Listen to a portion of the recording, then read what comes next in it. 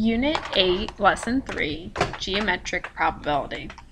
Your two objectives for this lesson are to find probabilities by using length and to find probabilities by using area.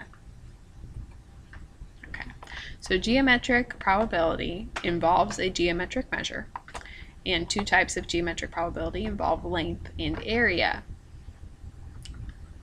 So if we look here, we have a line segment.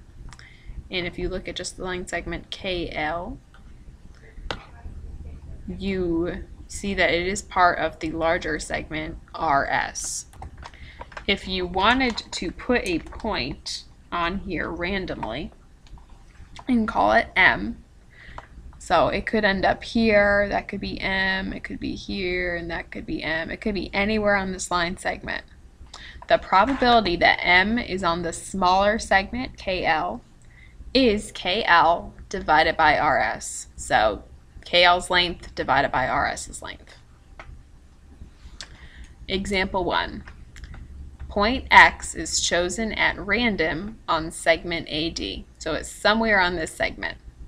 We want to find the probability that X is on AB.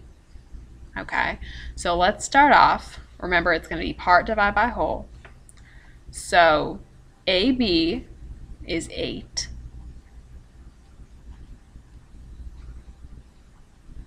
And the whole thing is going to be 8 plus 2 plus 6, which is 16. Okay, so 8 over 16, and we can simplify that to 1/2. So the probability that X is on AB is 1 over 2. Example 2. Suppose a coin is flipped into a reflection pond designed with colored tiles that form 3 concentric circles on the bottom. The diameter of the center circle is 4 feet. So you can see that here, diameter is 4 feet. And the circles are spaced 2 feet apart. What is the probability the coin lands in the center? Okay, so this is a probability involving area. And we're still going to do part over whole.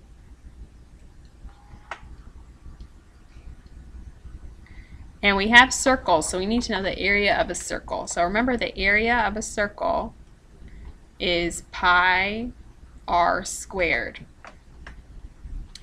And the radius of the center, this is the diameter, so the radius is 2. So my area of that small one is pi times 2 squared, or 4 pi.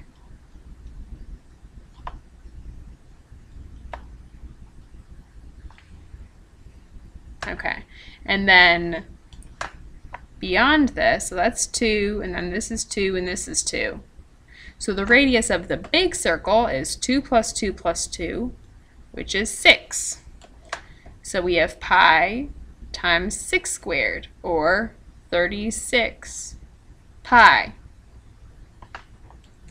Notice I haven't put anything in the calculator yet.